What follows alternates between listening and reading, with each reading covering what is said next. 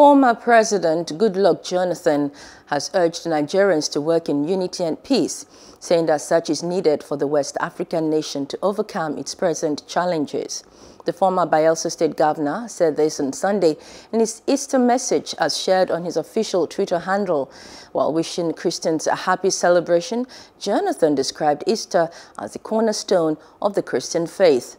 He charged the faithful to imbibe and sustain godly values of righteousness, peace, and justice, which are the true nature of Christ. Hope you enjoyed the news. Please do subscribe to our YouTube channel and don't forget to hit the notification button so you get notified about fresh news updates.